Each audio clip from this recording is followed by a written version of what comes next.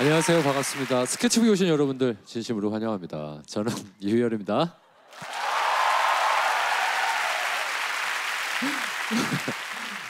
왜 인사하는데 이렇게 웃으세요? 보기만 해도 기분 좋아지나 봐요. 네, 해피 유희열 바이러스가 거기까지 갔나 봐요. 정말 좋은 일들로 가득하시길 바라겠습니다. 제가 오늘 나오면서 요즘에 뭐 음악 순위 차트 같은 거 있잖아요. 한번 쭉 봤더니 아니 각자 활동하는 뮤지션들끼리 이제 콜라보레이션, 뭐 피처링, 협업을 통해 가지고 여러분들 곁으로 다가가는 게 정말 요즘 대세입니다. 많은 사랑 받고 있고요. 자, 그런 의미로 오늘 첫 번째 소개해드릴 팀도 전혀 예상치 못했던 새로운 조합으로 이 가요계 노크를 했어요. 깜짝 놀랐어요, 저는. 이제는 정말 우리나라를 넘어서 한류 스타가 된 아이돌과 그리고 음악을 진짜 잘해요. 저도 항상 무슨 기회가 있을 때마다 후배지만 이분을 제일 존경한다 라고 말씀드렸던 인디 뮤지션의 만남이 이루어졌더라고요. 자, 뮤지션이 존경하는 뮤지션 선우정아 씨와 그리고 CN블루의 보컬이자 싱어송라이터 정용화 씨의 무대입니다.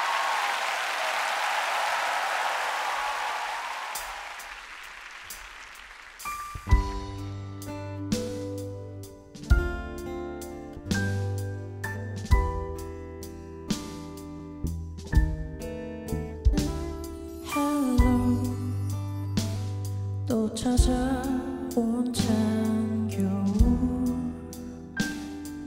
버리지 못한 네 선물 잠시 망설이다 내려놓은 스노우볼 눈이 올까 작년 오늘처럼 눈이 오면 곳곳에 예쁜 추억들 피어나 반짝일 때마다 내 맘도 따뜻하게 녹아 웃으며 뛰던 그 사람 누구에게 갈까 하얗게 입김이 번져가 The winter sees the love of you The winter sees the love of you. Hello, hello. 둘만 있던 버스 안 창가에 입김을 불어 장난스레 그렸던 둘만의 낙서 그 자리 그곳에 남았을까 곳곳에 예쁜 추억들 피어나 반짝일 때마다 내 맘도 따뜻하게 녹아 웃으며 뛰던 그 사람 누구에게 갈까 하얗게 입김이 번져가 Winter sees the love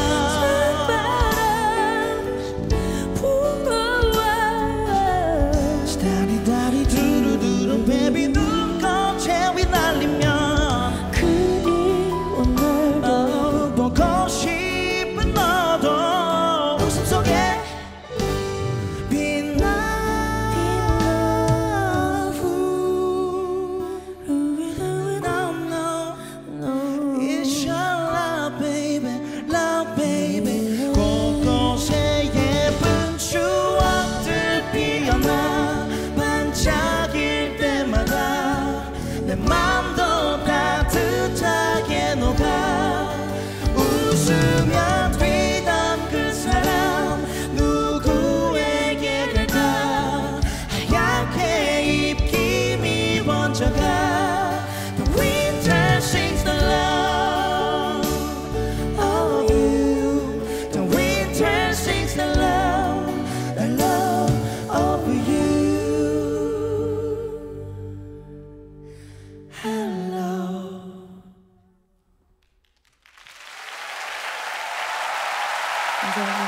감사합니다.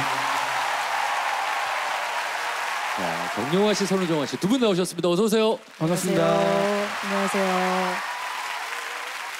영화? 정아입니다. 네, 턱이 두 개랑 가려. 아니 진짜 두 분 잘 지내셨어요? 네, 저는 연말부터 근데 선우정아 누나랑 함께 작업을 해서 네. 12월 그리고 1월 지금까지 가장 많이 본 사람이 선우정아 씨. 같아요. 네. 마찬가지겠네요, 진짜. 네, 그렇습니다. 좋으셨겠다. 그렇죠. 네, 일단 오늘만 봐도 아까 대기실에 인사하러 왔는데 저도 모르게 첫 인사가 더럽게 잘생겼다 진짜. 그 얘기가 툭 튀어나오더라고요. 감사합니다. 뭘 감사해요? 바로 그걸 받아먹으면 어떡해요? 이런 친구를 만나 진짜.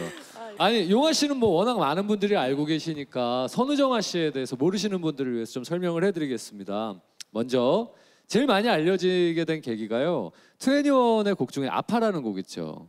그 곡을 이제 만드셨고요. 또 그 이후에 GDN탑, 이아이, 이승기, 산이 또 작업도 하셨고 그리고 마지막으로 대토이 앨범에 네 이렇게 또 앨범에 참여를 했고요. 2014년 한국 대중음악상 올해 음악인상 또 최우수 팝 음반상을 수상한 실력파 뮤지션입니다. 박수 좀 보내주세요. 예. 감사합니다. 아니 단도직입적으로 좀 여쭤볼게요. 어떻게 같이 하게 된 거예요, 두 분이? 선우정아 누나의 목소리, 그 라디오에서 제가 선우정아 노래 뱁새라는 노래를 듣고 뱁새. 너무 충격을 받았어요. 저도 그랬었어요. 네. 맞아. 변하기 쓴 웃음만이 원하다 이런 부분이 있어요. 되게 이상한 노래인 줄로 생각하실 것 같아요. 쓴 웃음만 일어나갔다 이 부분이 있는데 뭐 하는 짓이에요 지금? 진짜로 그 부분 전부 다 그렇게 느끼실 거예요. 모두가. 아니 진짜 이런 구절이 있어요. 네. 노래 중간에. 네, 맞아요. 맞아요. 그 부분 너무 충격을 받아서 꼭 내가 선우정아 선배님이랑 함께 하고 싶다. 그래서 곡을 그때 이제 솔로 앨범 끝날 때쯤에 써놨었는데 어떻게 이번에 제가 부탁을 드렸죠. 그렇죠. 네. 그러니까 뮤지션들은 그게 있어요. 첫눈에 반한다라 그러잖아요. 보통 그럴 때는 이제 서로 만났을 때 그런데 음악하는 사람들은 첫 귀에 반해요. 어떤 음악 딱 들었을 때 근데 딱 그런 경우인 거잖아요. 네, 진짜 깜짝 놀래가지고. 맞아요. 네. 아니 용아 씨가 이제 이 노래 듣고 보통 반하게 되면 저도 그러는데 포털 사이트에서 검색해 보잖아요. 네. 선우정아 쳐가지고 네. 사진 딱 뜨잖아요. 네. 좀 놀랬죠. 저는 아니 뭐 다른 뭐 그런 게 아니라 라이브를 처음 봤어요. 라이브를 봤는데 깁스를 하면서 노래를 부르고 계시고 나랑 똑같은 라이브 봤어요. 진짜요? 저도 그랬었어요. 깁스를 머리가 지금 짧으신데 여기까지 오셨었는데 네, 파마를 해발이 되었죠. 이렇게 하셔가지고 깁스를 하고 쓴 웃음만 일어나가 이걸 보니까 머리를 잡아떼어 땡기는 느낌? 진짜 아니 그거 진짜 네. 진짜 들어보세요 진짜 이거 내가 설명 못해. 언제 한번 시간 되시면 그 부분 한번 들어보세요. 네, 진짜로. 이렇게까지 보기 흉하진 않지만 비슷하긴 해요. 맞아요. 아니, 선우정아 씨 그거 뱁새 라이브로 살짝 용아 씨가 반했다는 노래 한번 들어보자. 오리지널 한번 들어야지. 그 부분 키 쫙 바뀌는데. 인생을 보며 쓴 웃음만 이걸 다 갖다 버릴 수도. 네, 이렇게. 용아 씨처럼 안 되네요. 그 부분이 진짜 이제 음악을 조금 하는 사람들은 이제 어법에 대해서 좀 더 알잖아요. 그래서 오 어떻게 이럴 수가 있지? 라고 하는 자리가 딱 그 자리이기도 해요. 그 평소에 서로 음악 좀 좋아했었어요? 다 듣다 보니까 전 봄처녀. 좋지. 너무 좋았어요. 요거 한번 용아 씨 버전으로 한번 좀 들어볼게요. 섹시하게. 네, 좋아요. 네.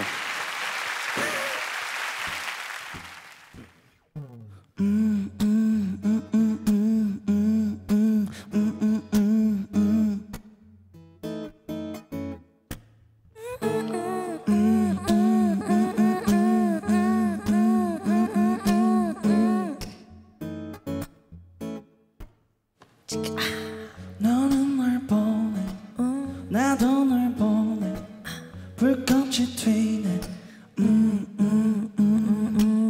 하늘은 파래 바람이 부네 다시 입을 맞출래 봄처녀 제에 오시네 새푸른 옷을 입으셨네. yeah.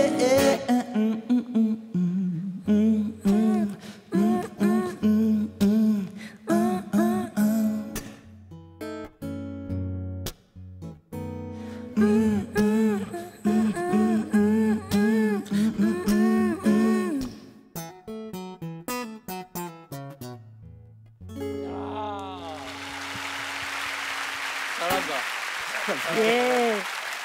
아 좋죠. 네, 마초 버전의 봄처녀를 들은 기분이에요. 그러니까 정아 씨 버전은 뭔가 약간 봄 냄새가 나는데 또 용아 씨가 하니까 되게 음습한 느낌이 조금. 아유, 은색까지라기보다 막 서부의 냄새가 나는. 예. 아니 선우정아 씨는 그럼 용아 씨 노래 중에 어떤 노래 좋아했었어요? 저는 솔로 앨범에 마일리지라는 양동근 선배님이랑 한 노래가 있는데 그 노래를 딱 듣자마자 너무 재밌었고 그 뮤직비디오로 보면서도 더 이제 빠져들었고 근데 그 노래 참 좋더라고요. 요것도 안 들어볼 수 없네요. 바꿔서. 예. 그럼 제가 네. 양동근 선배님 피처링이니까 양동근 선배님으로 용아 씨가 빙의를 하겠습니다. 진짜 그게 돼요?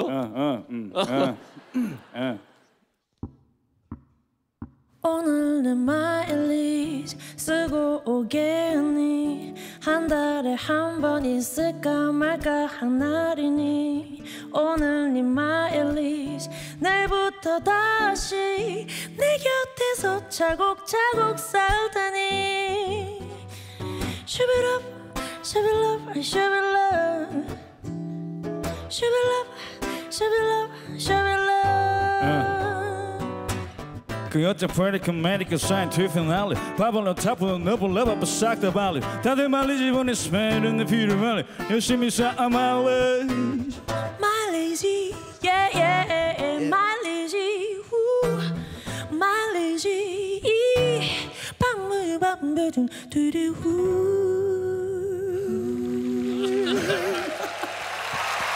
야 잘한다. 와 진짜 잘하죠 둘 다. 중간에 랩 뭐 한 거예요? 그 여자 프레디크 메디컬 사이언티픽 knowledge 바벨로 타프로 너블 레버 싹다 발리 이런 부분이 있어요. 우리 말이에요 그게? 예. 중간에 제가 듣기에만 어떻게 들냐면 이렇게 들려가지고.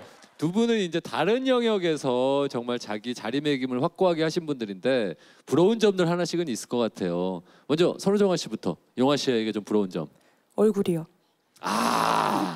그냥 생각 없이 한 말이 아니고 음악을 하면 할수록 옛날에는 더 막 하고 다녔어요. 저도 그러니까 필요 없어요. 뮤지션은 음악만 잘하면 돼라고 생각을 했는데 그게 아니고 어쨌든 보여지는 게 가치 있기 때문에 옷을 내가 뭐 입고 있느냐에 따라서 그 노래의 에너지가 다르게 전달되고 그렇죠. 그런 것들이 분명히 존재를 하잖아요. 거기에 있어서 얼굴이 그러니까 눈, 코, 입이 너무 잘 하고 있는 거잖아요. 맞죠. 능력 있는 눈, 코, 입? 그러니까 저는 용환 씨랑 뮤직비디오를 2개나 찍었어요. 근데 진짜 제가 생각해도 다르죠. 너무 용감한 것 같은데 투샷을 볼 때마다 제 눈코입이 너무 잘못하고 있는 거예요. 아니 괜찮아요. 눈코입이 너무 잘못했고 혼내야 되는? 네 맞아요. 진짜 혼나야 돼요. 혼나야 되고 근데 심지어 용화 씨가 이제 중국에서 활동을 하시니까 그래서 중국으로 선우정아를 어떻게 불러야 하냐 그래서 한문을 가르쳐 달라고 하셔서 한문 알려드렸더니 그 발음이 정아가 징어로 발음이 되더라고요. 쉔우징어. 네. 그래서 저는 얼굴이 매우 부럽습니다. 중국에 가면 징어예요? 그렇습니다. 다행이다. 그래도 그래서 안 해도 돼요.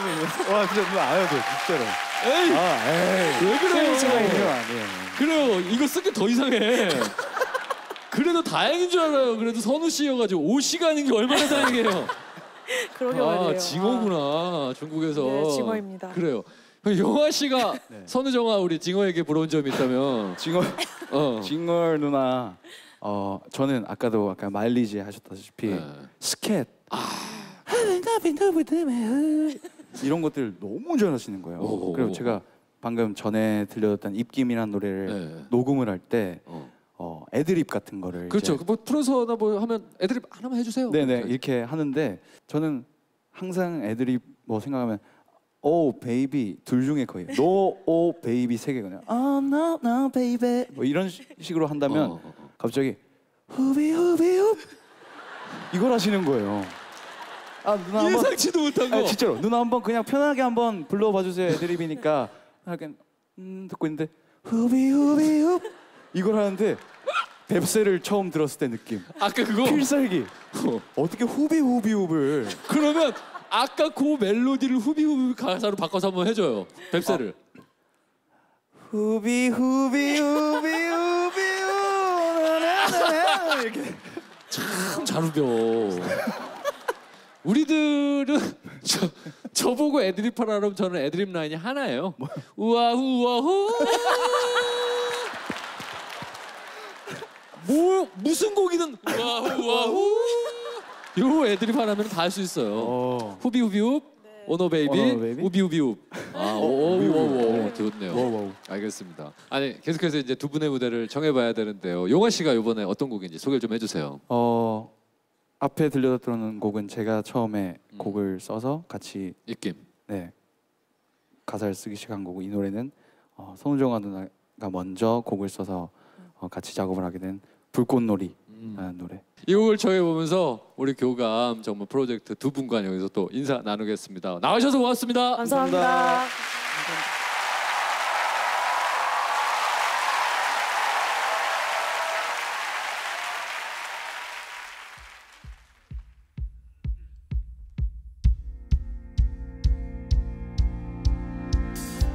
할 수만 있다면 매일을 하고 싶은 말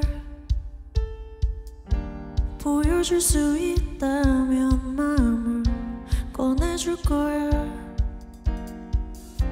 그 어떤 강렬한 빛으로 눈이 부셔도 내 하늘엔 오직 너뿐이야. 우주와 같아. 불안해하지 말아줘. 나를 의심하지 말고 그저 내 손을 잡아. You light a fire right here in my heart. 아무 말도 하지 마. 이 순간 짧은 순간마저 안고파. 터진 마음의 소리 들어봐. 까만 밤이 되어도 넌 있나.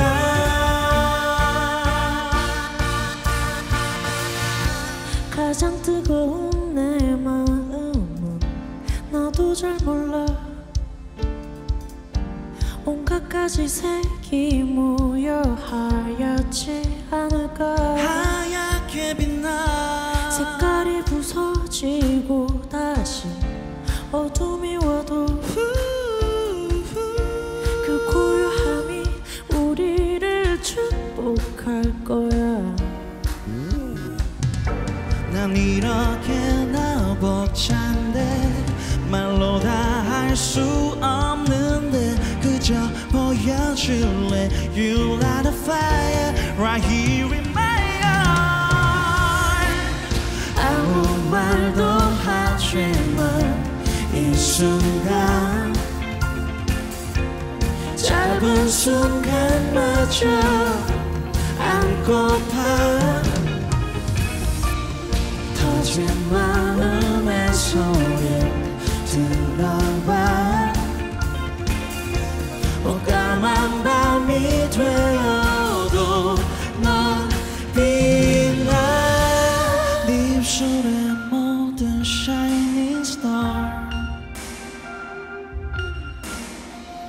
네 입술이 왜 반짝일까.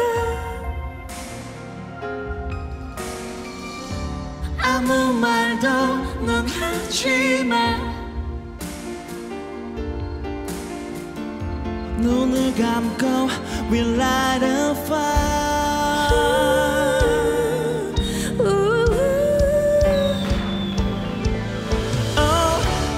아무 말도 하지 마. 이 순간 짧은 순간마저 안고파. 터진 마음의 소리를 들어봐. 까만 밤이 되어도 You're like a fire. 아무 말도 하지마 이 순간 짧은 순간마저 안고파. 터진 마음의 소리를 들어봐. 까만 밤이 되어도 넌 빛나.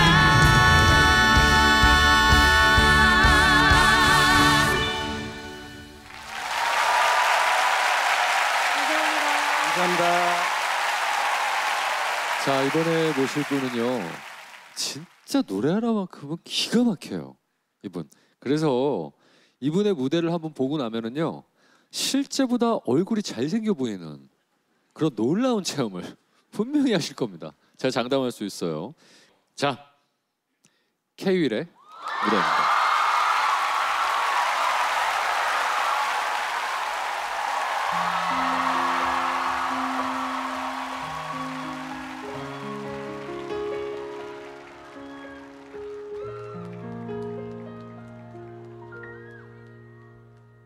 널 사랑한다.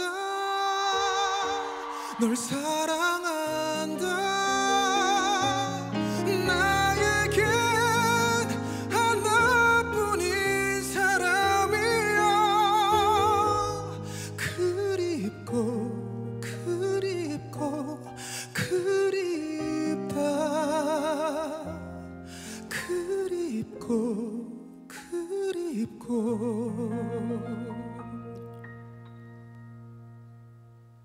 안녕하세요, K.will입니다. 잘생겨 보이나요? 죄송합니다. 분위기를 좀 바꿔보고 싶은데 괜찮겠어요? 그러면 일어날 수도 있겠네요. 내가 시키면, 그쵸? Say ho, say ho ho. 소리 질러.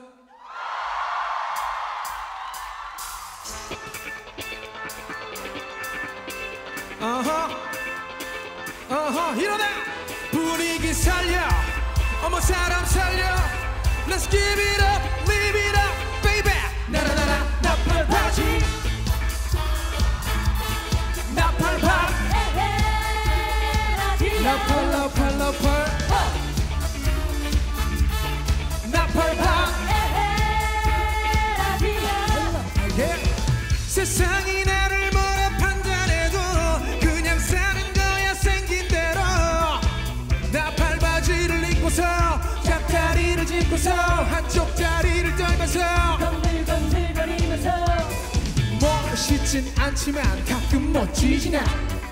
웃긴 놈이지만 우습진 않지만 맛이 안 가지. 나 원래 막간 놈이니까 얼굴 두껍지만 지갑도 두껍지. 나 내 신발은 광이 나지. 내 여자는 쌈박하지. 내 어깨 뽕돌아가지. 내 버즈는 나팔파. 나팔 나팔 나팔. 뭐라고? 나팔파. 소리 질러. 밤새고 자냐. 아무도 못 말려. Everybody 날라래 들의 파래. 분위기 살려. 어머 사람 살려. Let's give it up, live it up, baby. 나나나나 나팔바지. 나팔바지. 나나나나. 이팔 청춘. 이판 사판 독에 걸려 뭐 중에 뭐 아니면 도. 이팔 청춘. 이판 사판 독에 걸려 뭐 중에 뭐 아니면 도. 독에 걸려 뭐 중에 뭐 아니면 도. Let's go.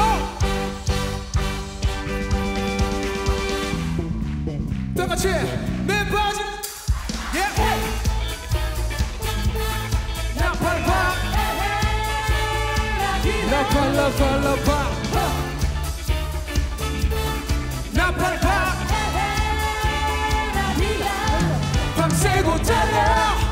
누구도 못 말려 날라래 그래 바래 분위기 살려 어머 사람 살려 Let's give it up live it up baby 나라나라 나팔바지 나라나라 나팔바지 나라나라 나팔바지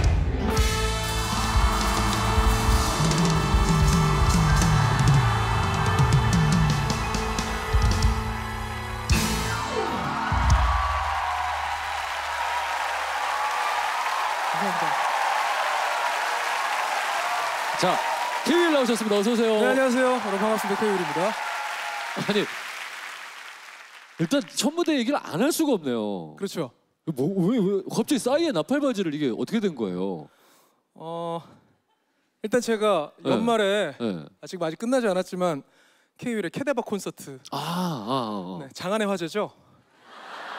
네 맞습니다. 중국 장안에서 그렇지. 지금 화제가 그렇지. 네 살짝 약간 바람이 불었더라고요. 장안에서는 거의 뭐 어우 난리예요. 네, 뭐 난리인데요. 네, 거기서 선보였던 레퍼토리고요. 오. 네. 근데 굳이 왜 댄스곡을 오프닝 스케치북에서? 아니 뭐 그건 뭐 굳이 뭐 희열이 형이 굳이 앨범에 노래를 하는 것과 비슷한 느낌이랄까. 본인 잘하는 거 놔두고. 그렇죠. 그 느낌. 그렇지 그 느낌. 무슨 말인지 딱 알 것 같아요. 나도 왠지 좀 그 느낌 있잖아요. 네. 그리고 좋아해 주시고 하니까. 희소성 때문에. 근데 지금 그 나팔바지 춤 한 번만 다시 한 번만 그거 한번 보여주시겠어요? 어디? 제일 후렴구면 이렇게 했던 거. 나나나나 나팔바지. 오. 야. 해라. 예. 아니 이 춤이 아까 봤는데 여러분들 표정이 예. 멋있는 것 같기도 하고 아닌 것 같기도 하고 잘 추는 것 같기도 하고 아닌 것 같기도 하고. 그러니까 형 노래할 때 딱 그 느낌. 좋은 것 같기도 하고 아닌 것 같기도 하고. 그 느낌. 알겠어. 아니 오늘 사실 출연자 중에서 유일하게 지금 댄스 겸업 가수예요. 제가, 진짜. 예. 그래서 저희 제작진들도 약간 좀 부탁을 했었죠. 너밖에 없다 좀 신나는 무대가. 오늘 좀 해달라고 하셨죠. 네. 고맙습니다. 사실 어려운 부탁이었는데도 불구하고 이렇게 저희를 위해서 약간 희생을 했습니다. 박수 한번. 네. 2016년 맞아서 네. 정말 K.will한테 축하드릴 일이 있습니다. 바로 뭐냐면 얼마 전에 다비치와 함께 발표했던 곡이죠. 바로 네가 하면 로맨스. 차트를 장악했습니다. 박수를 좀. 오랜만이지 않아요? 일단 음반 발표도 좀 오랜만이었고. 그렇죠. 음원 자체가 한 10개월 이상 만에 나왔고요. 그리고 차트의 1위에 올라갔던 건 한 1년 반 정도만이었던 것 같아요. 그럼 오늘 방송에서 처음이잖아요. 이게 네. 오늘 제가 알고 있기에는 또 다른 방송 약간 아직까지 생각이 없다고 들었는데. 맞아요. 이게 스케치북에서만 하는 거예요? 네가 하면 로맨스요? 네. 여기서도 안 해요. 왜? 네? 왜? 다비치가 바빠가지고. 민경 씨가 요새 맞아. 일일 드라마를 굉장히 열심히 촬영하고 있어서 드라마 때문에도 바쁘기도 하고. 네. 녹음할 때 다비치 보긴 봤어요? 그럴 리가요. 그럼 어떻게 하고 있어? 21세기에 사실 요즘 그렇게 녹음 안 해요. 네. 어떻게 했어? 어떻게? 에피소드 있다는 거 전혀 없죠. 예. 만난 적이 없으니까. 없어요. 예. 각자 녹음하고 에피소드 전혀 없어? 야 노래 잘했더라? 약간 이런 전화해가지고 네. 각자 들어보고 호흡 맞추고. 그렇죠. 요즘에 또 그렇습니다. 네. 근데 이 노래 정말 너무 들어봤으면 좋겠는데 이쯤에서 우리 좀 아쉽긴 하지만 다비치한테 영상 메시지 한번 좀 남겨주세요. 방송 보고 있을 수 있거든요. 네. 민경아 혜리야 바쁘지? 바쁘다는 얘기 들었어. 바쁜 게 좋은 거지 뭐. 오늘 정용화 씨랑 선우정아 씨가 앞에 했어. 보기 좋더라. 언제 어디서나 화이팅. 근데 요즘에 진짜 뜨거운 노래인데 기다리셨던 분들 위해서 K.will 목소리만으로라도 조금 살짝이라도 한번 좀 들어보고 싶어요. 이럴 때. 네. 그러면은 뭐 러프하게. 네. 근데 형이 좀 좋아해 주셨으면 좋겠어요. 제가 어떻게? 제가 신호를 들으면 이런 게 어딨어 이런 게 어딨어 이렇게 두 번만 해주시면 돼요. 지금 그 음정이 맞는 거예요? 맞아요. 절대음감. 이런 게 어딨어? 플랫이에요. 지금 플랫. 이런 게 어딨어? 그렇지. 어딨어? 좋아요. 알았어. 표정 좋다. 네. 사인 줘요 그러면. 좋아요. 네. 그럼 한번 해보겠습니다. 그 사람과 사랑 아닌 척 사랑하는 널 사랑하는 난 네 바보 난 네 바보 난 네 바보인가 봐. 이런 게 어딨어 이런 게 어딨어. 하지만 눈 감아줄게 잠시. 네가 하면 로맨스 로맨스 네가 하면 로맨스 로맨스 네가 하면 로맨스 로맨스. 오래 상처 주지 말아줘 부탁해.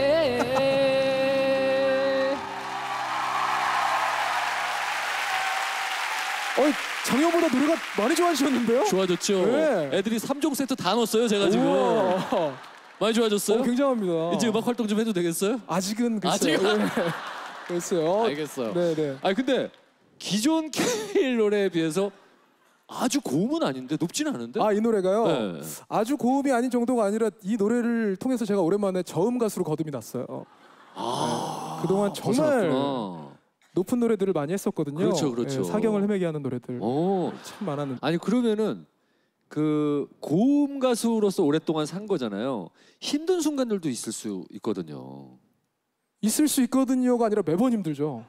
매 무대가. 네. 그러니까 K.will 씨 노래 너무 힘들어요. 나도 내 노래가 매번 부를 때마다. 네. 요즘에는 새벽에도 순위 프로그램 같은 경우에는 무대를 갖는단 말, 리허설도 하고 그래요. 그럴 때는 안 힘들어. 왠지 완전히 컨디션에 영향을 받을 수밖에 없거든요. 어마어마하죠. 어때요, 진짜? 그러니까 제가 처음에 데뷔를 했을 때 네. 그 왼쪽 가슴이라는 자극적이지 않은, 선정적이지 않은 심장을 의미하는 제목의 그런 곡이었는데 이 노래가 왜요? 되게 좋아하시네요. 꺼내지 말아야 될 장소에서 지금 방송 가능하시겠어요 지금?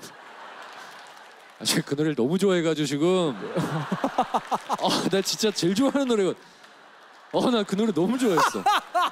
네. 진짜 아끼는 곡 중에 하나거든요. 갑자기 여기 힘줄이 이렇게.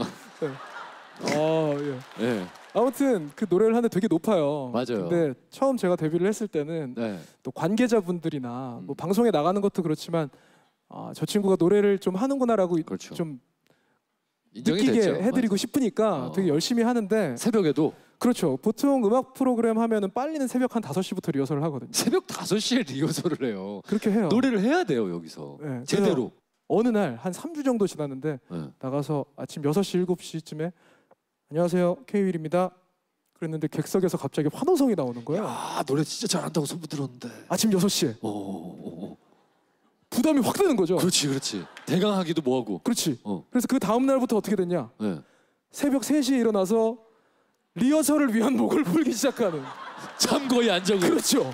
이 무대를 위해서. 네, 왜냐면 그 시간에 일어나야지 관계자분들한테 기대치를 어필을 할 수가 있으니까. 그렇지. 거기서 망치면 안 되니까. 그렇죠. 이미 기대감이 올라가 있는 상황이니까.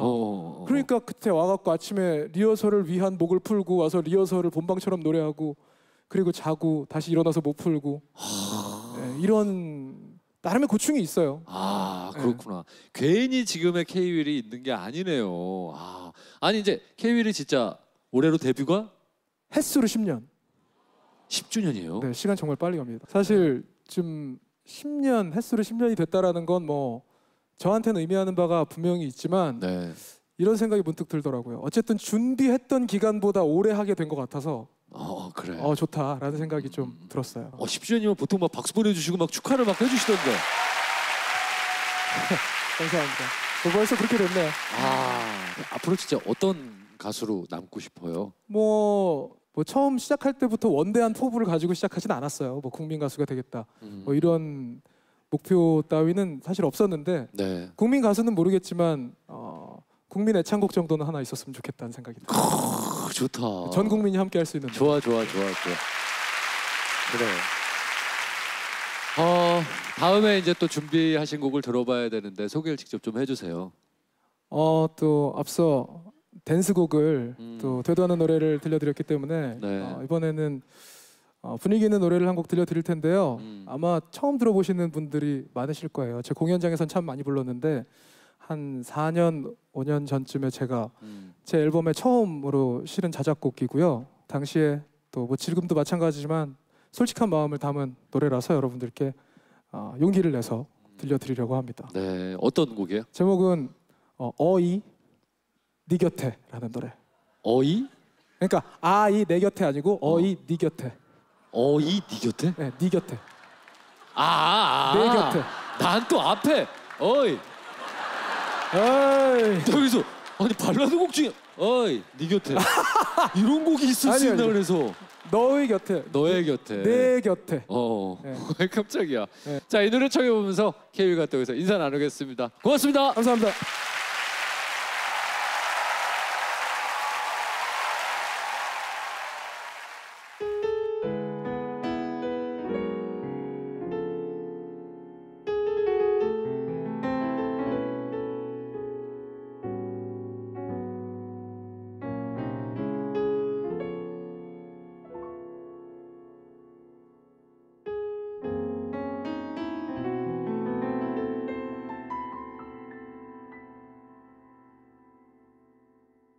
언젠가 너와 눈을 맞추고 앉아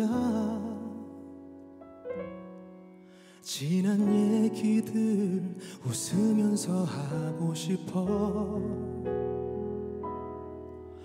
아직도 우린 눈을 마주칠 땐 어색하지만 몇 년 동안 하지 못한 얘기 우린 왜 그리 눈물이 많았는지 행복했던 날 또 아쉬웠던 날에도 준비했던 날 기다렸던 날 뜨거운 가슴을 느끼고 삼키지 못하고 같이 눈물을 흘렸어. 늘 지금처럼만 내 곁에 있어 주겠니. 너로 인해 울고 너 때문에 웃고 너 때문에 사는 날 지켜봐 줄래. 그 마음 그대로 내 곁에 저 하늘의 별처럼 항상 내 맘에 빛을 내려줘.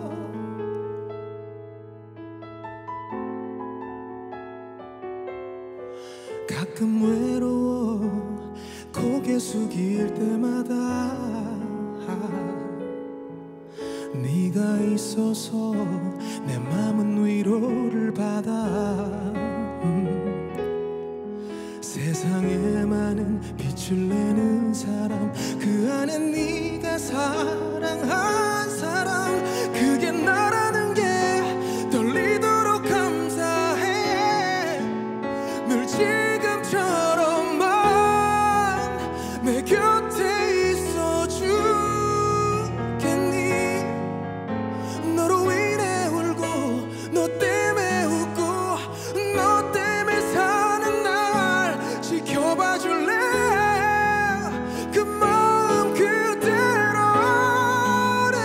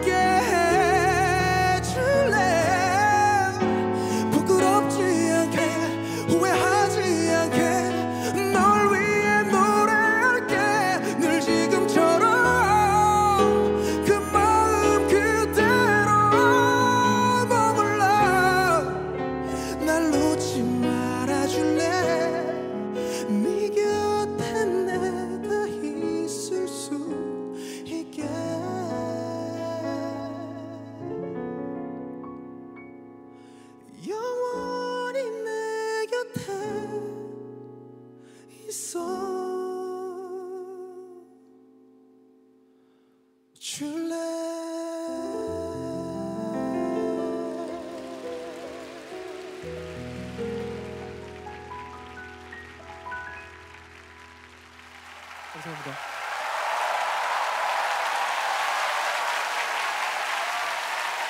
자, 이번에는 오늘 오신 여러분들과 함께 만들어 나가는 시간입니다. 수질 검사로 왔어요. 내가 왕이다. 자, 저와 함께 진행해 주실 스케치북의 마스코트 에이스 마성의 여인, 그분을 불러보도록 하죠. 박선요원.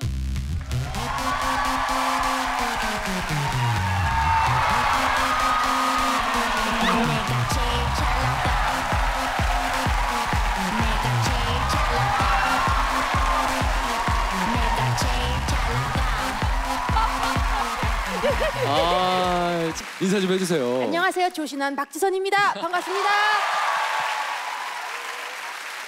자, 오늘 우리 어떤 주제예요? 오늘은요. 네.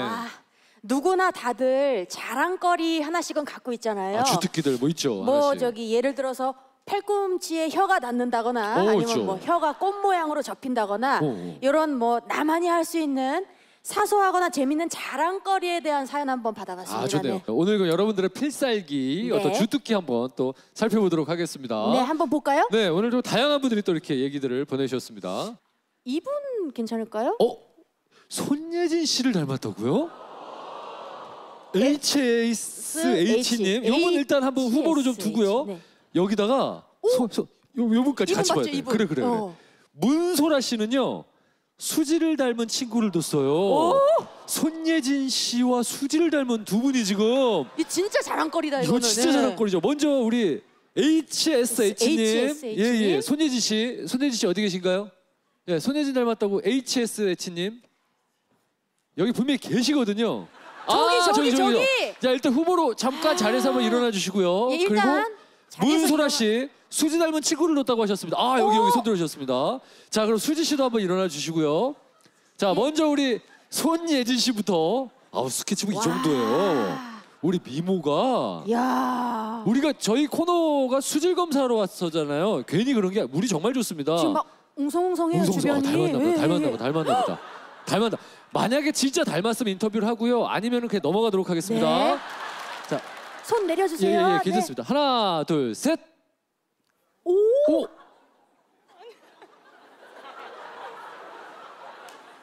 우리 수지 씨. 소라. 수지 씨.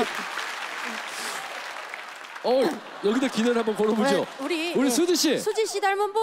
네. 소라 씨 친구분. 자, 요분도 마찬가지입니다. 자, 하나, 둘, 셋. 손 한번 내려주세요.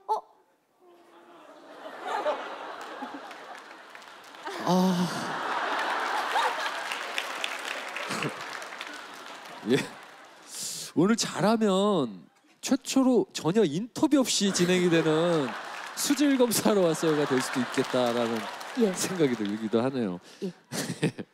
자, 오늘 어떤 분들? 와, 그래요. 역시 자랑거리 하면 이런 거 아닐까요? 확실히 성대모사 잘하시는 분들이 여기 그래요. 정말 많이 와 계세요. 어디 한번 보죠. 이찬희 님이. 이찬희 씨. 야, 이거 이거 민경훈 모차. 이찬희 이거- 님이. 요분이 해내실 거라고 저는 믿습니다. 이찬희 씨. 네. 대한민국 남자 중에 10명 중에 8명은 버즈예요. 어디 계신가요, 우리 이찬희 씨? 이찬희 님. 야, 이것도 짧게 저희가 한 자락 들어볼게요. 네. 그럼요. 수질 검사를 구원해 주시는 우리 이찬희 씨 기대 한번 걸어보겠습니다. 어디요? 자, 박수 좀 보내주시길 바라겠습니다. 자, 먼저 본인 소개 먼저. 네, 22살 대학생 이찬희라고 합니다. 일단 음성이 가수의 음성을 가지고 계세요. 자, 바로 모창 한번 들어가 보겠습니다. 민경훈 씨 모창 중에서 어떤 곡? 버즈 가시. 역시 가시죠. 요 기본곡이에요. 역시 가시예요. 네. 자, 들어보겠습니다. 제발 가라고 아주 가라고 했어도 너를 괴롭히는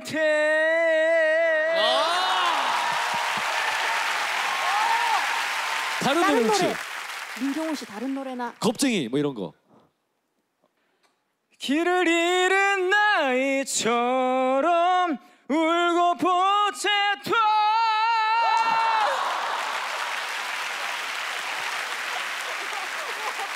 됐어. 나 너무 고마워. 차희 씨 너무 고마워. 진짜 너무 고마워. 박수 보내주시기 바라겠습니다. 고맙습니다. 좋은데요. 야. 아, 첫 스타트부터 굉장히 좋아요. 그리고 노래를 잘하는 분 잘하시는 맞죠? 분이에요. 잘하는 잘하시는 분이죠. 분이에요. 요분 한번 볼게요. 이건 뭐예요? 이거 완전히 주특기, 이거 필살기죠. 우리 강유진 씨. 강유진님이요. 이분은 입 벌리고 휘파람 불 수 있다고. 이게 시간 휘파람? 이러면서 시간 휘파람이래요. 일명 이분은 시간 휘파람. 여기 나올 게 아니고 스타킹에 나가셔야 될 분이신 것 같은데. 우리 유진 씨 어디 계세요? 이것도 흐름 한번 이어주실 분이거든요. 강유진님. 여기 여기- 계시네요. 박수 좀 부탁드리겠습니다. 시간 휘파람. 안녕하세요. 안녕하세요. 네, 먼저 본인 소개 먼저. 28살이고 애들 가르치고 있는 강유진입니다. 아, 반갑습니다. 아, 선생님이시구나. 어떤 아이들 가르치시는 거예요? 초등학교. 선생님. 지금 학생들이 보고 있겠네요. 우리 선생님 나왔다. 담임 맡고 계세요? 네. 몇 아. 학년 몇 반 뭐 좀 4학년이고 학급이 작아서 네, 그냥 네. 4학년 1반. 그러면 아이들에게 인사 한 번만 예. 건네주세요. 아유, 어때요? 괜찮아요. 인사 한번 예. 해주세요. 네. 네. 예, 예. 선생님 TV 탔어. 아이고, 아, 좋다. TV를 드리진 않아요 저희가. 예. TV를 드리지 않아요. TV 맞아요. 나오신 거예요. 네. 죄송합니다. 거기까지 못 해드리고요. 네네. 자, 바로 휘파람 한번 가볼게요, 선생님. 네, 치간 휘파람. 네. 시간 휘파람 한번 가볼게요. 입을 벌리고 이게 저는 상상이 안 가요. 와, 네. 자.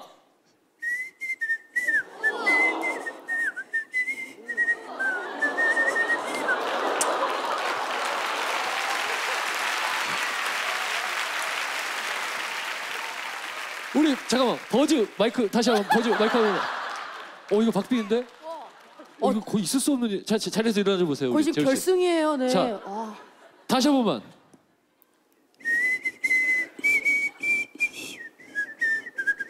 버즈. 버즈 바로.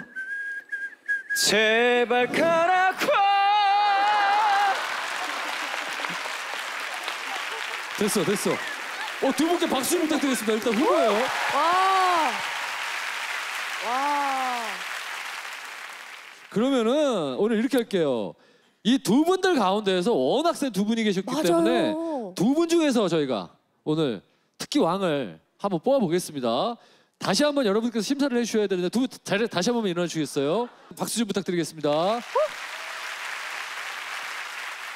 먼저 우리 첫 번째 참가자 네. 이찬희 씨의 버즈 가시 한번 들어보겠습니다.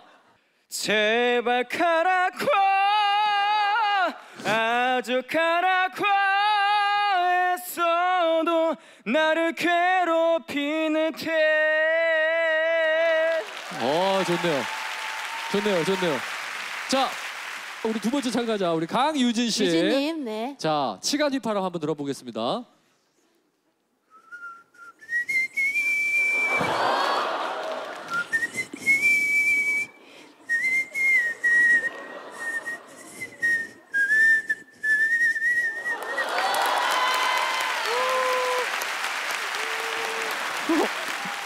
자, 그러면은 이 두 분 가운데서 저희가 왕을 한번 뽑아보겠습니다. 먼저 이찬 씨가 좋았다고 생각하시는 분들은 박수와 함성.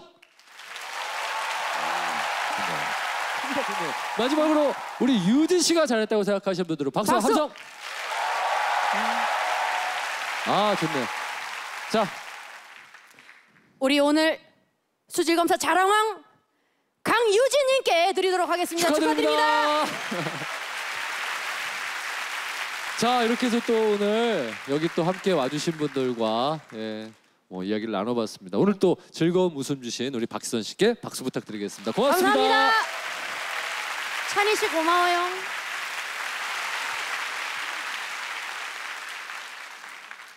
자, 이번에 모실 분은요.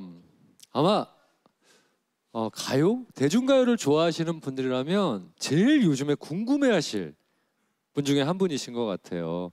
자, 2015년 거의 마지막쯤에 또 요즘에 뭐 유명 선배 가수들의 도움이나 또 무슨 홍보 없이 노래가 하나가 나왔는데 갑자기 음원 사이트에서 계속 1위를 하는 거예요.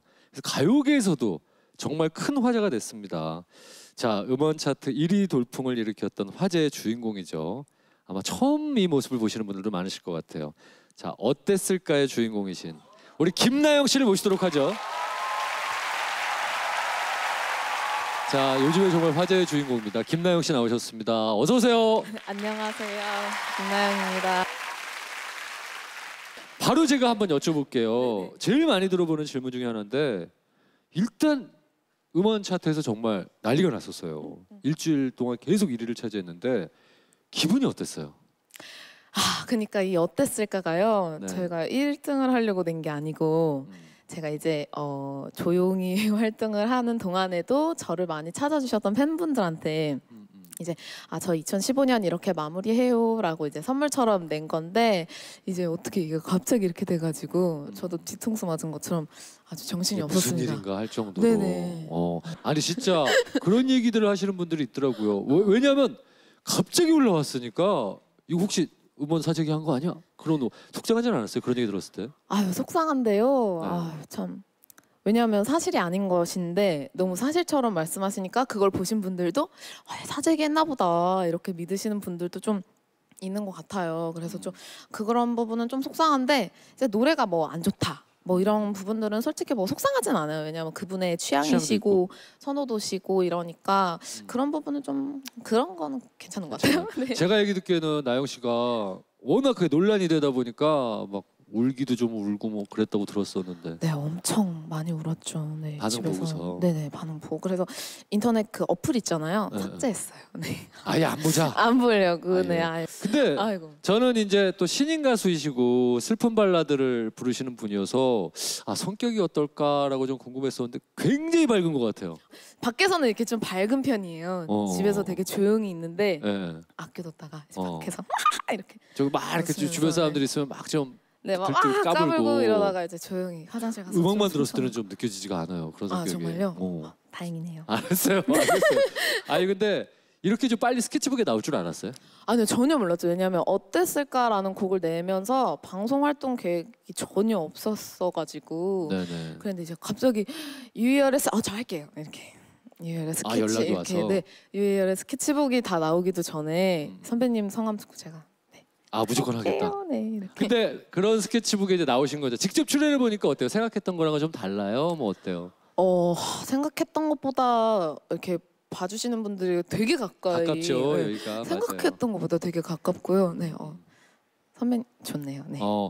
아니 그런 생각을 해보셨을 거 아니에요? 스케치북에 만약에 내가 나가게 된다면 나 이 노래는 꼭 불러야지라고 생각했던 그런 곡 있어요 혹시? 사실은 이제 제가 신인인데 그 전에 제가 옛날에 냈던 노래 중에서 많은 분들이 좋아해 주셨던 노래가 있어요. 이제 정키님의 노래인데 이제 홀로라는. 그거 나영 씨가 했던 곡이구나. 네, 이제 그거를 많이 좋아해 주셔서 네네네. 한번 그걸 꼭 불러보고 싶다. 박수로 이럴 때 바로 청해서.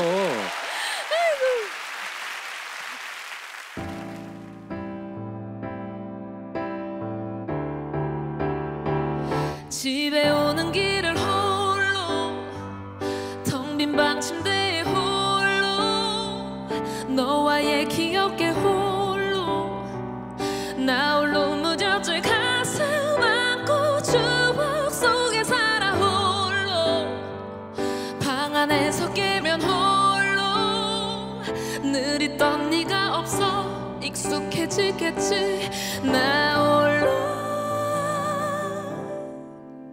네, 이런 노래. 이런 노래입니다. 이 노래가 딱 나오니까 여러분들이 이 노래 이 목소리 하시면서 반가워하시는 분들이 계시네요. 아니 이번에 정말 많은 사랑을 받아서 어떻게 보자면 나영 씨의 행보가 앞으로 좀 부담처럼 다가올 수도 있는데 어때요? 사실 조금 부담되는데요. 네네. 이제 제가 사실은 가수를 꿈꾼 것도 나는 꼭 1등 가수가 될 거야 라고 생각을 해본 적이 진짜 한 번도 없어요. 그래서 이제 그런 건 아니니까 이제 다음 앨범을 준비할 때 제가 여태까지 해왔던 것처럼 저를 좋아해 주셨던 분들에게 실망을 드리지 말아야겠다라는 것만 생각해서 이제 좀 신중을 기해서 하고 있어요. 알겠습니다. 아니 끝으로 스케치북에 처음 나오시는 분들께 드리는 저희 스케치북만의 공식 질문이 하나 있습니다. 좀 어려워요. 가수 김나영의 꿈은 뭐예요? 가수 김나영의 꿈은 제가 사실 어렸을 때 버스킹을 많이 했어요. 거리에서. 네네, 거리에서 버스킹을 많이 했는데 그래서 이제 멀리 보면은 이제 해외에 이제 투어하면서 해외 길거리에서 버스킹을 한번 해보고 싶어요. 네, 그래서 버스킹의 특징은 이제 불특정 다수에 의한 공연이다 보니까 네. 외국인들이 조금 더 어떻게 즐겨주시나가 좀 궁금해서 그렇게 하고요. 가깝게는 이제 네, 왜요? 네, 다 이루었습니다. 네. 아 제 꿈이었어요. 이게 꿈이었어요? 네, 요거 선배님하고 이렇게. 아유 손이 되게 수족냉증이 있나 봐요. 맞아요. 농담. 떨릴 것 같아가지고 꽉 잡아드릴게요. 꿈이었다고 하니까 감사합니다. 꼭 잡아서. 아니 나영 씨 다음에 만났을 때는 또 더 약간 편안하게 더 많은 얘기 또 음악도 들어보기로 하고요. 다음에 지금 진짜 화제의 곡이잖아요. 어땠을까? 이 곡 청해 보면서 나영 씨와 또 여기서 인사 나누도록 네. 하겠습니다. 너무 감사합니다. 나와주셔서 고맙습니다. 네, 감사합니다.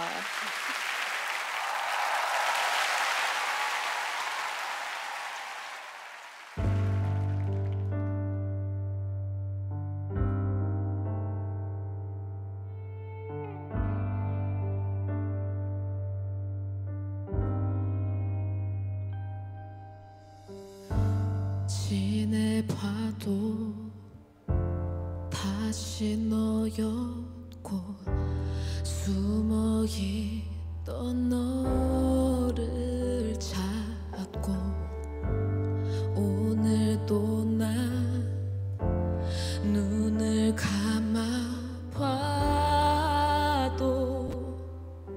또 네가 보여 마주했던 날들 아직 난 그 자리에 서 있어 조금 사랑했더라면 조금 네 맘 가졌다면 이 아픔도 이 순간도 어땠을까 그때 그랬었더라면 한 발 더 물러섰더라면 네가 나의 곁에 있을까 그때 그랬다면 어땠을까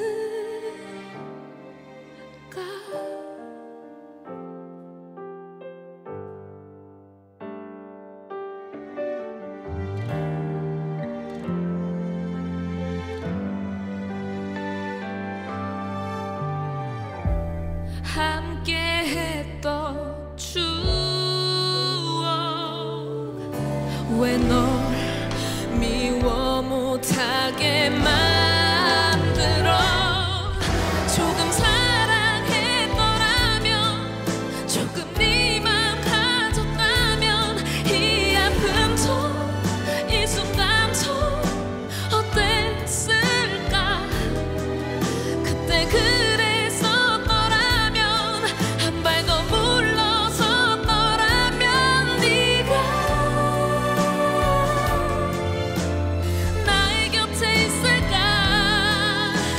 그때 그랬다면 어땠을까 아직 내 맘이 너를 지울 자신이 없나 봐 너 없인 내 맘도 비었으니까 다른 사랑 못할 만큼 너를 잊지 못할 만큼 내 마음도 네 모습도 그대로인데 그때 그랬었더라면 조금 더 잘해줬더라면 네가 아직 곁에 있을까 그때 그랬다면 어땠을까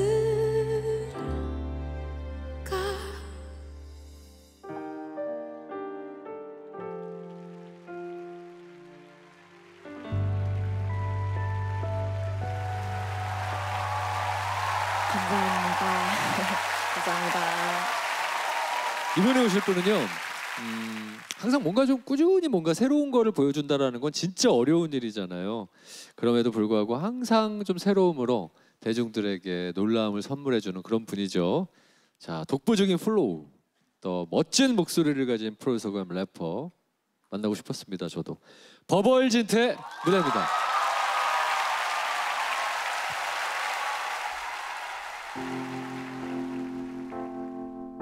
세상이 완벽한 곳이면 지금 나와 함께 있겠지 너. 그리고 힘이 없는 자들의 억울한 사연 다 생겨나지도 않았겠지 전부. I've been going through some pains. 아무리 마시고 노래해봐도 여기 맘의 구석엔 어두운 무언가 자리를 잡고 지워지질 않네. 거리를 내매이는 고양이들 같이 사람들을 피하고 싶고 듣기 버거워지는 힙합이 신문을 채운 소식도 나를 우울하게 만들어. It's this the human nature. 긍정의 힘을 불어나지만 늘 궁금한 게 있어. 원치 않는 일생의 이유를 묻고 분노하는 게 언제부터 욕먹을 일이 되었는지 클래스 바 클래스 차에 따라 생명의 순서가 정해지는 거. 경상전라 여자 남자로 딸 수 있는 곡 격해지는 거. 얼마나 많은 담은 in the rough 찬란히 빛날 기회를 놓치고 있을까. 누군가 내게 닥쳐준다면 좀 만족했다. 왜 쌓이고 술집에서 고수를 안 줄까. 세상이 완벽한 곳이면 지금 나와 함께 있겠지 너. 그리고 힘이 없는 자들의 억울한 사연 다 생겨나지도 않았겠지 전부. I could only pray. I could only pray. I could only pray. That's all I could do. I could only pray. Pray. Yeah. I could only pray. I'm praying. Pray for a better world. 세상이 완벽했다면 재벌이란 건 어린아이들이 아닌 버르장머리 없는 성인들의 대상으로 눈이 뜨겠지. 세상이 완벽했다면 Show me the money 없이도 꾸준히 자신의 길을 가는 래퍼들이 잘 팔리고 돈이 되겠지. 이곳이 완벽했다면 팔이 날리던 거리를 살린 요감한 상인들이 건물주에게 가질 수 있겠지 더 큰 목소리. 이곳이 완벽했다면 내 아버지께서 경제적 문제로 인해 사실을 포기하진 않았을 것. Same old story. 완벽하지 않은 나라서 이런 가사 써. You can call me 중2병. 볼만큼 벌어서 얼씬도 못해도 괜찮은 수익원. 내가 완벽했다면 그녀를 잡았겠지 진작. 하지만 돌이킬 수 없는 단계로 들어서 내 미는 세상이 완벽한 곳이면 지금 나와 함께 있겠지 너. You be with me right now. 그리고 힘이 없는 자들의 억울한 사연 다 생겨나지도 않았겠지 전부. I could only pray. I could only pray. I could only pray. I could only pray. I could only pray. I'm praying right now. I could only pray. 기도할 Pray 뿐. for a better world. Oh, if the world was a perfect In a place. perfect place. 얼굴 마주한 서로에게 혐오의 찬사 떼지 대신 서로의 다름으로 인해 아름다움을 인정하겠지. Oh, pray the world was a perfect place.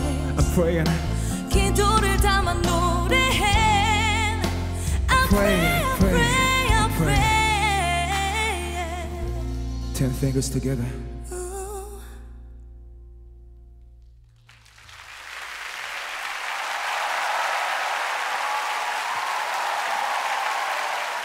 버벌진트 나오셨습니다. 어서 오세요. 안녕하세요. 안녕하세요. 새해 복 많이 받으세요.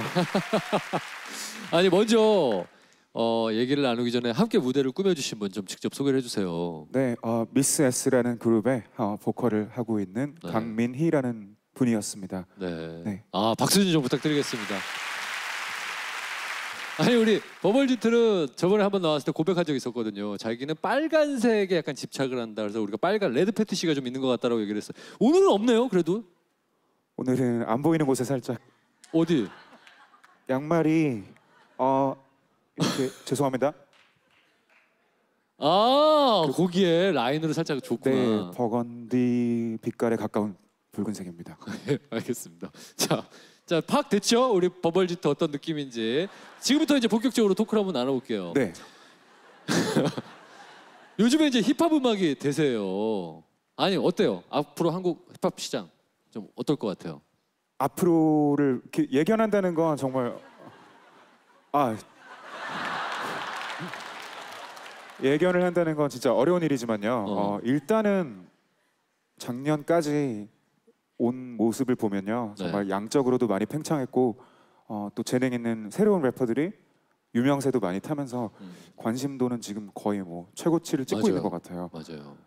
단지 이게 2015년, 16년 막 이때 힙합이 대세였었지 이런 말이 되지 않도록 현재 막 수면 위로 떠오르신 스타 분들이 래퍼 분들이 좀 정말 자리 잡기를 위해서 진중한 자세로 음악을 해주셨으면 좋겠어요. 아 좋아요. 그냥 희망사항입니다. 그러면은 이 자리에서 한번 좀 듣고 싶은데 버벌진트가 인정하는 힙합 래퍼들 3명만 한번 뽑아본다면. 네, 이게 래퍼들끼리도 서로 많이 물어봐요. 근데 너 누구 좋아해? 막 이러면서. 네 맞습니다. 저는 일단 떠오르는 건 에픽하이의 타블로. 오, 버벌진트가 인정한 첫 번째 타블로. 이유는? 그 타블로가 어떻게 가사 쓰는지를 많이 알고 계시잖아요. 듣고 있으면은 진짜 이 작가랑 어떤 지적인 게임을 하는 것 같은 그런 쾌감을 받을 때가 있어요. 맞아. 네, 그런 부분들에서 너무 감탄하고 뭐 물론 음악적으로도 뭐 리듬 갖고 노는거나 이런 것들도 상당히 좋아하고요. 네, 그런 자극을 주는 래퍼는 한국에서 잘 없는 것 같아요. 타블로가. 네. 아니 가사를 진짜 잘 써요. 그래서 보면 막 퍼즐 같기도 하고 좀 그렇지 않아요? 타블로 가서. 네네 진짜요. 자 좋아요. 첫 번째 타블로. 두 번째 빈지노. 이유는? 빈지노 처음 등장해서 막 지금만큼 유명하지는 않았을 때 그때부터 저는 상당히 좋아하고 관심을 많이 가졌는데요. 주목되는. 네, 되게 다양한 음악 스타일에 정말 미술가 같은 그런 관점으로 가사를 쓰는 건지 뭔가 색채적인 그런 느낌이 들어요. 이런 색깔의 음악에 이런 색깔의 플로우로, 이런 색깔의 음악에 뭐 또 다른 색깔의 랩으로 자유자재로 그림을 그려내듯이 음악하는 게 너무 마음에 들고요. 좋다. 좋아하고요. 마지막으로 세 번째. 만약에 버벌진트 포함할 수 있어.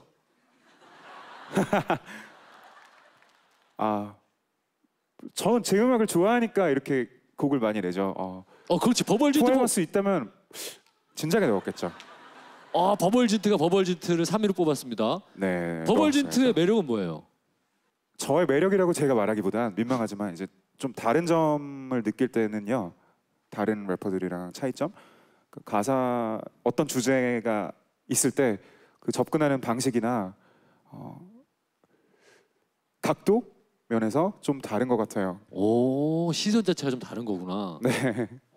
그러면은 이 3위 안에 못 들어 있는 다듀, 개코나 뭐 이런 사람들 제외하면 누가? 사실은 개코 얘기하려고 그랬었어요. 세 번째로 버벌진트 빼고서. 절대로 저는 빼놓을 수 없다고 생각하고요. 개코의 매력은 뭐예요?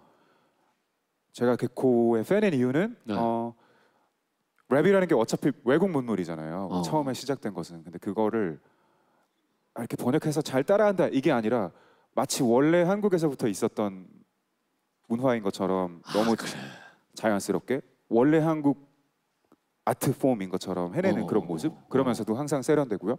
그런 면에서 저는 귀감으로 삼고 있습니다. 귀감으로. 아니 개코는 딱 들어보면 팝 같은데 다 들어보면은 완전히 이게 자연스럽게 랩 플로우가 쫙 연결이 되더라고요. 네. 난 뱀이란 노래 있었잖아요. 네. 그 노래 듣고 진짜 좋아했거든. 후렴 듣고서 뱀 너 같은 야짜 이 부분이 입에 쪽쪽 달라붙으면서. 그쵸. 개코 랩이 쩍쩍 달라붙는 게 많아요. 쪽쪽 야짜 막 이렇게 해가지고. 알겠습니다.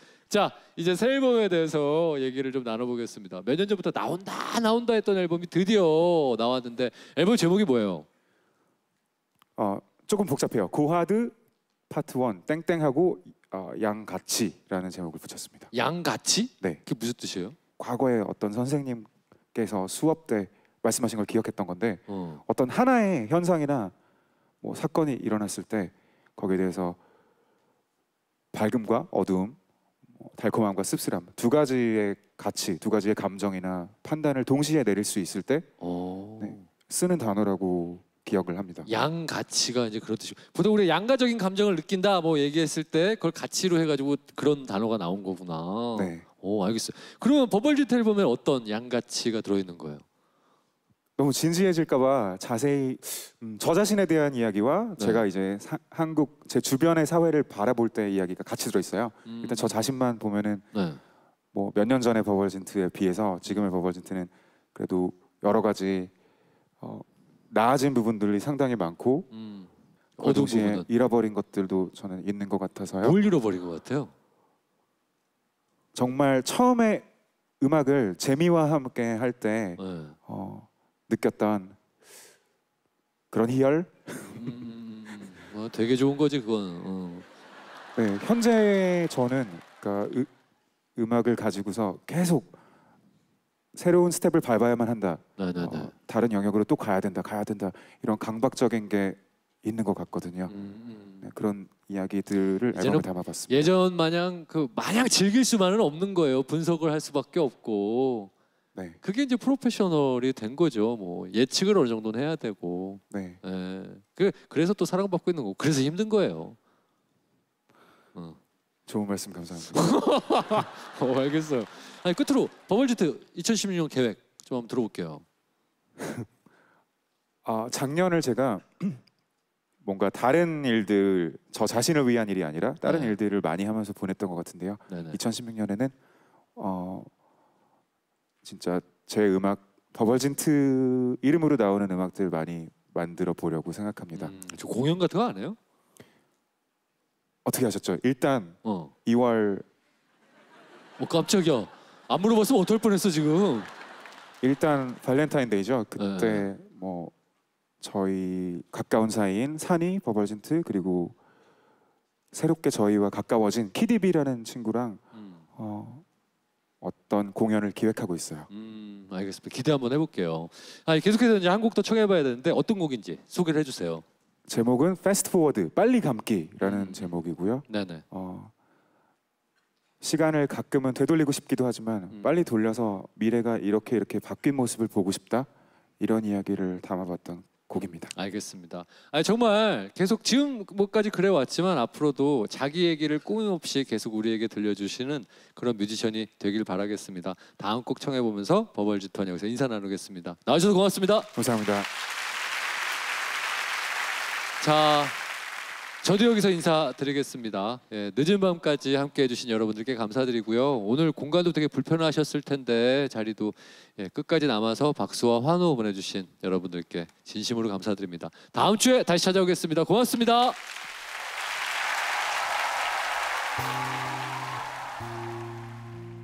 Sometimes I want to rewind time. Other times I want to fast forward it.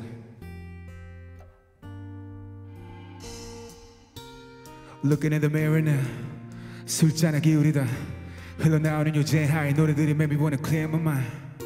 지난 나의 이야기를 담아 rewind 같은 거 만들기야 많아 쉬운지 아무도 모를걸 눈을 감고도 라임들을 기어나봐 하지만 이번엔 아프지 세상 누구나 가끔씩 미래에 대해 생각하잖아 지금은 다시 보면 말이지 오랜 시간 나를 돌봐주신 부모님 지금과 같이 함께 할 수 있는 시간이 얼마나 남아있을까 언젠가 반드시 헤어짐이 오는 대체는 bearable 따뜻한 왜 아무리 싫어도 기우는 법 지금이 어쩌도 나와 나는 고 있는 그 미래로 다른 누군가와 사랑에 대해 속삭이고 또 나 그런 이야기를 하기 싫었고 발표하겠지 미래는 누구도 모르는 거지만 this is something I know. Sometimes I wanna fast forward time.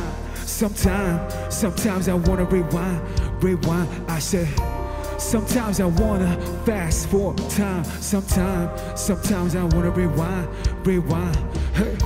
Sometimes I wanna fast forward time. Sometimes I wanna rewind hey.